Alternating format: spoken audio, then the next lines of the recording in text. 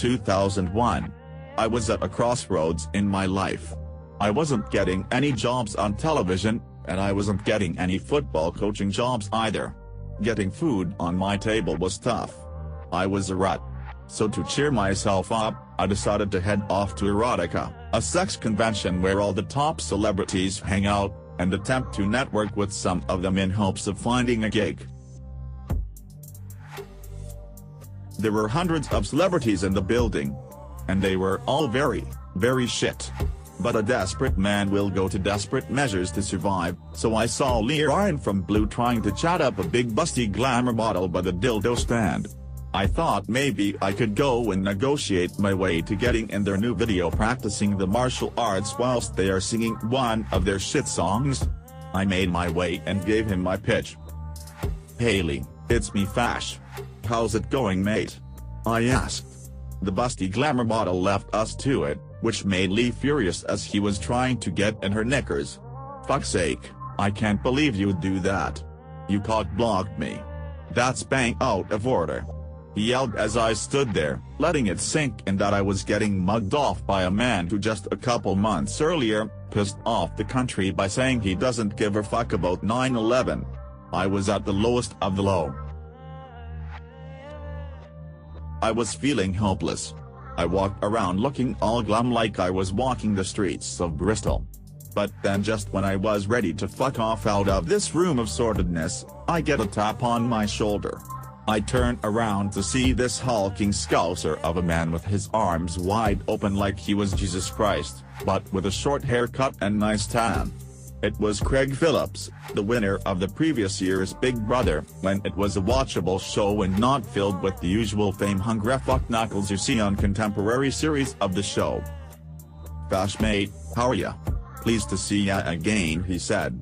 I actually didn't remember ever meeting him, but I was down in the dumps, so I just ran with it.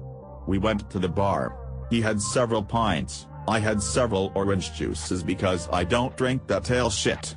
We were having fun, and for the first time in months, I was laughing.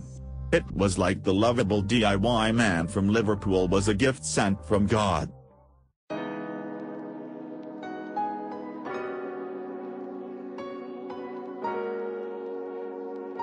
A beautiful curvy woman joined us, and asked if she could join us. We said sure, and got to chatting with her. She was asking to see our muscles like she was a female purple hockey, and we complied. She was getting more and more turned on as we were posing like we were in a Mr. Olympia competition. But we weren't competing. We actually supported each other through it all. After an hour of drinking and laughing, the woman cut to the chase. She wanted us to double plug her holes. I invited them both to come back to Fash HQ. We got there, and she was all over myself and Craig. Craig gave me a thumbs up like he was proud of me. I had the minge, and Craig had the mouth as we pumped with our big bulging purple bells, high-fiving each other like I had just scored a 30-yard screamer at Old Trafford. As we were about to spaff onto big jugs, Craig started singing "It's only a game show, it's only a game show." And I joined in. The woman joined in. It was a magical experience as a jet of white liquid spurted out of both our penis holes onto her chest. Craig and I looked at each other smiling as we bro-shaked like we were Goose and Maverick. I felt a new bromance was brewing, and for the first time in months, I felt happy. We all went to sleep in my massive king-sized water bed, and I slept like a baby.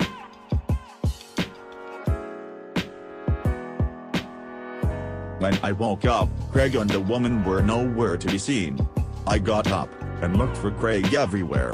I see a note on the fridge which said "My work here is done, Fash mate. Now the rest is up to you." Awooga. I was baffled. Was he sent to give me a confidence boost? Either way, I never saw him or the woman again. But for every time I feel things are going wrong, I know that Craig Phillips is watching over me. This time I'll